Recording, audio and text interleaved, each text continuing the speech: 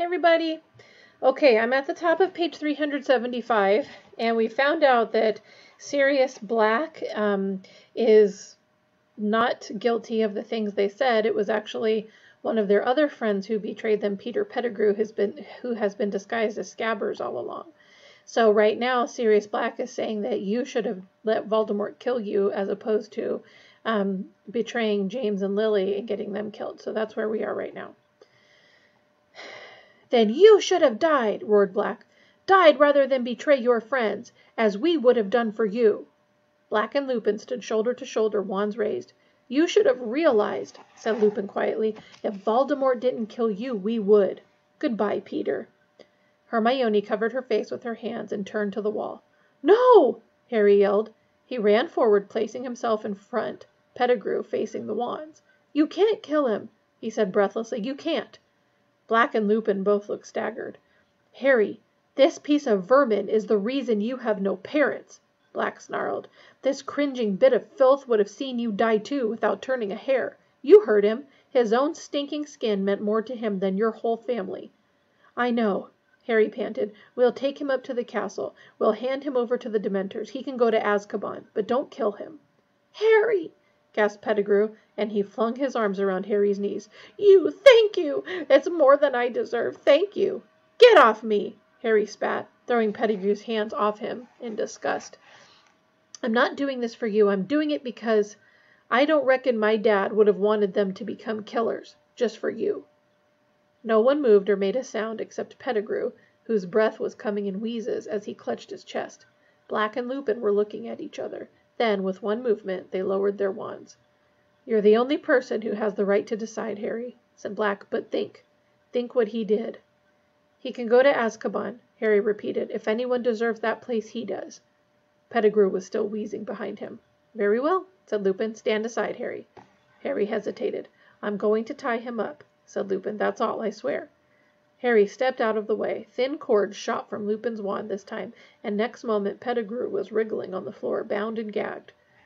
But if you transform Peter, growled Black, his own wand pointing at Pettigrew too, we will kill you. You agree, Harry? Harry looked down at the pitiful figure on the floor and nodded so that Pettigrew could see him. Right, said Lupin, suddenly businesslike. Ron, I can't mend bones nearly as well as Madame Pomfrey, so I think it's best if we just strap your leg up until we can get you to the hospital wing. He hurried over to Ron, bent down, tapped Ron's leg with his wand, and muttered, Ferula! Bandages spun up Ron's leg, strapping it tightly to a splint.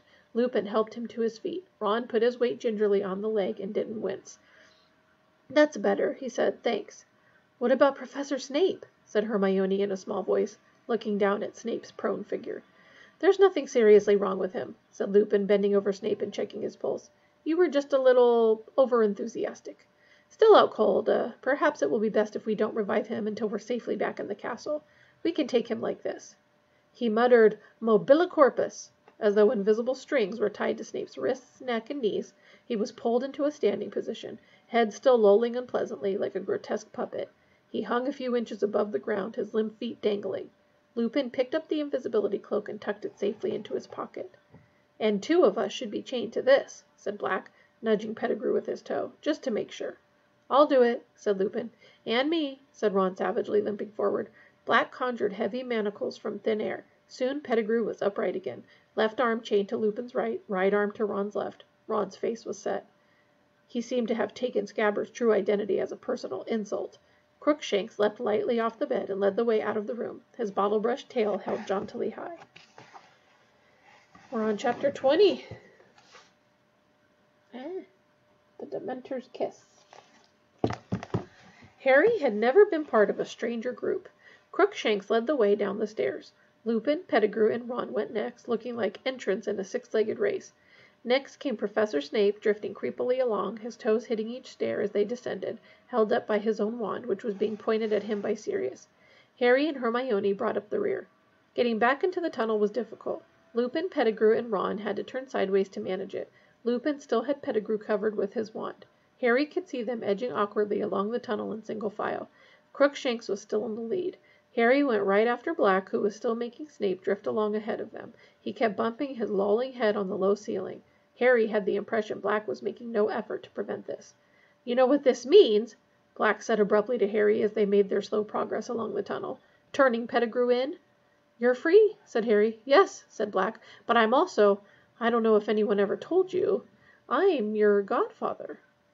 "Yeah, I knew that," said Harry. "Well, your parents appointed me your guardian," said Black stiffly. "If anything happened to them—" Harry waited. Did Black mean what he thought he meant?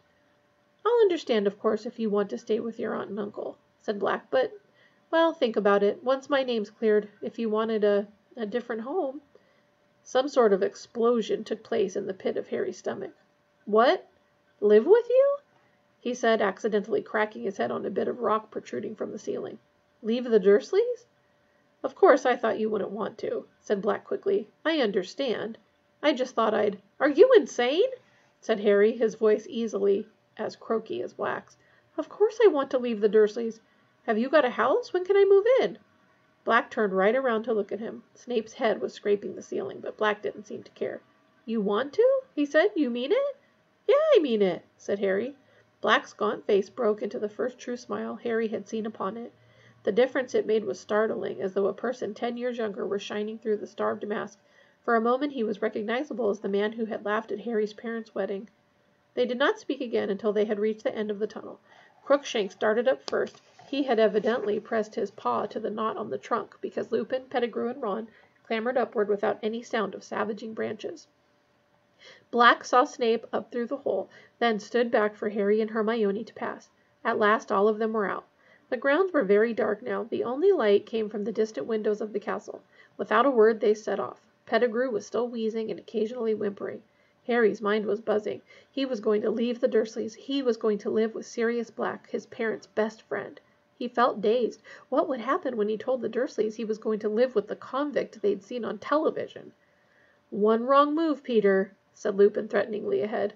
His wand was still pointed sideways at Pettigrew's chest. Silently they tramped through the grounds, the castle lights growing slowly larger. Snape was still drifting weirdly ahead of Black, his chin bumping on his chest. And then a cloud shifted. There were suddenly dim shadows on the ground. Their party was bathed in moonlight. Snape collided with Lupin, Pettigrew, and Ron, who had stopped abruptly. Black froze. He flung out one arm to make Harry and Hermione stop. Harry could see Lupin's silhouette. He had gone rigid. Then his limbs began to shake. "Oh my!" Hermione gasped. "He didn't take his potion tonight. He's not safe." "Run!" Black whispered. "Run, now!" But Harry couldn't run. Ron was chained to Pettigrew and Lupin. He leapt forward, but Black caught him around the chest and threw him back. "Leave it to me! Run!" There was a terrible snarling noise. Lupin's head was lengthening. So was his body. His shoulders were hunching. Hair was sprouting visibly on his face and hands, which were curling into clawed paws. Crookshank's hair was on end. He was backing away. As the werewolf reared, snapping its long jaws, Sirius disappeared from Harry's side. He had transformed. The enormous bear-like dog bounded forward. As the werewolf wrenched itself free of the manacle binding it, the dog seized it about the neck and pulled it backward, away from Ron and Pettigrew. They were locked jaw to jaw, claws ripping at each other. Harry stood transfixed by the sight, too intent upon the battle to notice anything else. It was Hermione's scream that alerted him. Pettigrew had dived for Lupin's dropped wand. Ron, unsteady on his bandaged leg, fell. There was a bang, a burst of light, and Ron lay motionless on the ground. Another bang, Crookshanks flew into the air and back to the earth in a heap. "Expelliarmus!" Harry yelled, pointing his own wand at Pettigrew. Lupin's wand flew high into the air and out of sight. "Stay where you are!" Harry shouted, running forward. Too late. Pettigrew had transformed. Harry saw his bald tail whip through the manacle on Ron's outstretched arm and heard a scurrying through the grass. There was a howl and a rumbling growl. Harry turned to see the werewolf taking flight. It was galloping into the forest. "Sirius, he's gone! Pettigrew transformed!" Harry yelled. Black was bleeding. There were gashes across his muzzle and back, but at Harry's words he scrambled up again, and in an instant the sound of his paws faded to silence as he pounded away across the grounds. Harry and Hermione dashed over to Ron. "What did he do to him?" Hermione whispered. Ron's eyes were only half closed. His mouth hung open. He was definitely alive. They could hear him breathing, but he didn't seem to recognize them. "I don't know." Harry looked desperately around. Black and Lupin both gone. They had no one but Snape for company, still hanging unconscious in midair. "We'd better get them up to the castle and tell someone," said Harry, pushing his hair out of his eyes, trying to think straight. Come But then, from beyond the range of their vision, they heard a yelping, a whining, a dog in pain. "Sirius!" Harry muttered, staring into the darkness. He had a moment's indecision, but there was nothing they could do for Ron at the moment, and by the sound of it Black was in trouble. Harry set off at a run, Hermione right behind him. The yelping seemed to be coming from the ground near the edge of the lake. They pelted toward it, and Harry, running flat out, felt the cold without realizing what it must mean. The yelping stopped abruptly. As they reached the lake shore, they saw why. Sirius had turned back into a man. He was crouched on all fours, his hands over his head. "No!" he moaned. "No, please!" And then Harry saw them, Dementors, at least 100 of them, gliding in a black mass around the lake toward them. He spun around, the familiar icy cold penetrating his insides, fog starting to obscure his vision. More were appearing out of the darkness on every side. They were encircling them. "Hermione, think of something happy!" Harry yelled, raising his wand, blinking furiously to try and clear his vision, shaking his head to rid it of the faint screaming that had started inside it. "I'm going to live with my godfather. I'm leaving the Dursleys." He forced himself to think of Black, and only Black, and began to chant, "Expecto Patronum! Expecto Patronum!" Black gave a shudder, rolled over, and lay motionless on the ground, pale as death. "He'll be all right. I'm going to go and live with him. Expecto Patronum! Hermione, help me! Expecto Patronum! Expecto!" Hermione whispered, "Expecto! Expecto!" But she couldn't do it. The Dementors were closing in, barely 10 feet from them. They formed a solid wall around Harry and Hermione, and were getting closer. "Expecto Patronum!" Harry yelled, trying to blot the screaming from his ears. "Expecto Patronum!" A thin wisp of silver escaped his wand and hovered like mist before him. At the same moment, Harry felt Hermione collapse next to him. He was alone, completely alone. "Expecto! Expecto Patronum!" Harry felt his knees hit the cold grass. Fog was clouding his eyes. With a huge effort, he fought to remember. Sirius was innocent. Innocent. "We'll be okay. I'm going to live with him. Expecto Patronum!" he gasped. By the feeble light of his formless Patronus, he saw a Dementor halt, very close to him. It couldn't walk through the cloud of silver mist Harry had conjured. A dead, slimy hand slid out from under the cloak. It made a gesture as though to sweep the Patronus aside. "No, no!" Harry gasped. "He's innocent! Expecto! Expecto Patronum!" He could feel them watching him, hearing their rattling breath like an evil wind around him. The nearest Dementor seemed to be considering him, then it raised both its rotting hands and lowered its hood. Where there should have been eyes, there was only thin gray scab skin stretched blankly over empty sockets. But there was a mouth, a gaping, shapeless hole, sucking the air with the sound of a death rattle. A paralyzing terror filled Harry so that he couldn't move or speak. His Patronus flickered and died. White fog was blinding him. He had to fight. Expecto Patronum! He couldn't see, and in the distance he heard the familiar screaming. Expecto Patronum! He groped in the mist for Sirius and found his arm. They weren't going to take him. But a pair of strong, clammy hands suddenly attached themselves around Harry's neck. They were forcing his face upward. He could feel its breath. It was going to get rid of him first. He could feel its putrid breath. His mother was screaming in his ears. She was going to be the last thing he ever heard. And then, through the fog that was drowning him, he thought he saw a silvery light growing brighter and brighter. He felt himself fall forward onto the grass. Face down, too weak to move, sick and shaking, Harry opened his eyes.